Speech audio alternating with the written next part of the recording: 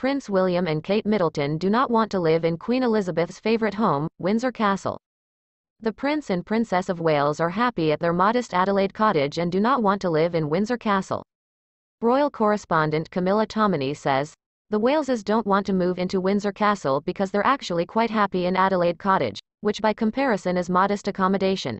Not by comparison to us, but by comparison to royal accommodation," she added. William and Kate moved into their new cottage in the second half of 2022 alongside kids Prince George, Princess Charlotte and Prince Louis.